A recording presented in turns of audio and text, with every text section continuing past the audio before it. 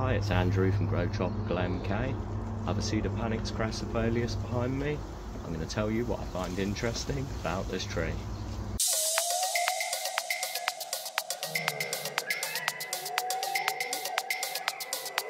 I obtained the tree from Facebook Marketplace, advertised as tree needs to be dug up. For £20, how could I not go for it?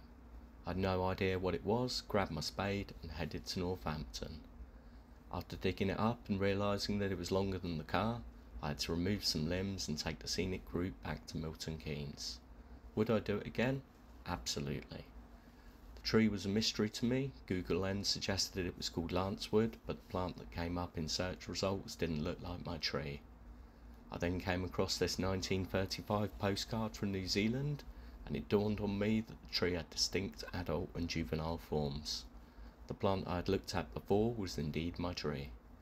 Pseudopanax Crassifolius, also known as lancewood and Hōreka by the native Māori. They remain in a juvenile state for 10 to 15 years. The tree protects itself whilst growing by making itself unattractive to animals like possums. It produces tough, horrible tasting leaves and has an almost dead-like appearance. Once mature enough, a trunk forms, then a canopy, and now that the leaves are out of reach for predators, they become less rigid and super tasty.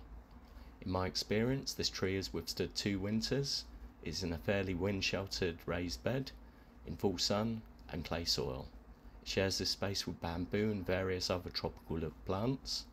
I don't think there are many mature specimens about, so I feel real lucky to have this very different looking tree.